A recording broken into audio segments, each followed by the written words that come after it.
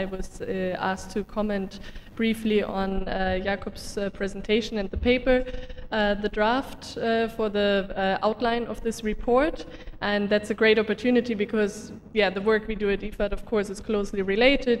And I was able to already interact with FAO on this report before. So yeah, I hope I can give some constructive comments. So first of all, I really appreciate the very ambitious goal to bring out such a report in such a short time.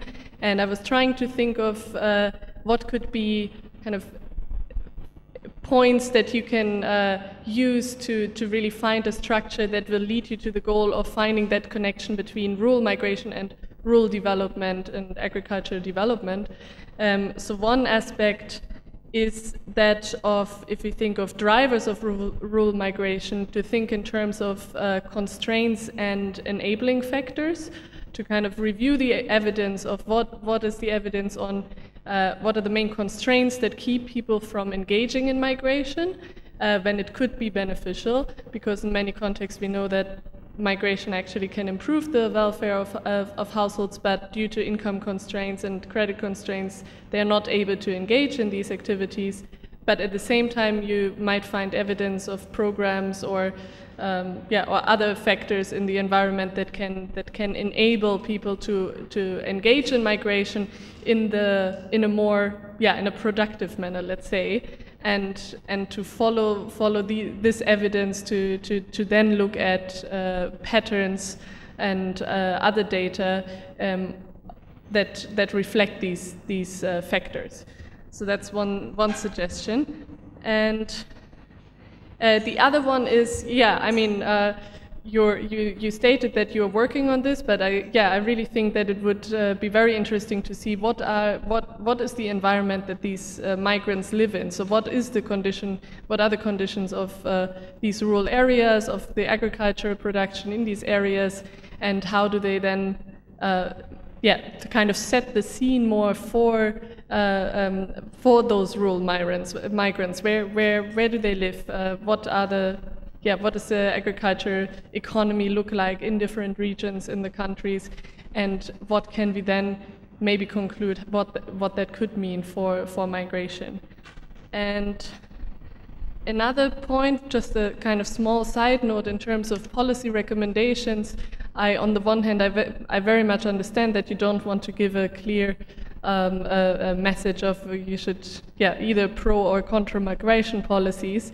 There is, however, some evidence on seasonal migration projects between countries, so especially in the kind of Southeast Asian, Oceania region, where where countries find agreements for specific seasonal work programs. And there's some research on the impacts of that, so I think it could be worth to investigate what that means for those migrant workers and for the rural areas that they might leave behind, but also how that might have improved the conditions at the destinations and the origins. So even though you wouldn't necessarily make a policy recommendation, you can learn something about seasonal migration and how that can be shaped by the policymakers. And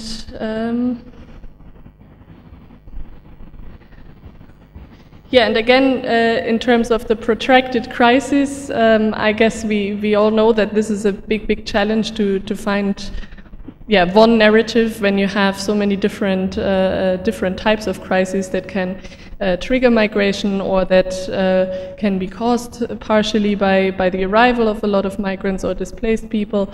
And also there, maybe if you think a little bit more about constraining factors or enabling factors, so if you think of the climate change triggered migration, that you think again more like what are the constraints that these people face due to the climate change, or if there's like a political crisis, what constraints are created that then either lead to more or less migration. And I think I have a few more notes I will send to you via email. Thank you.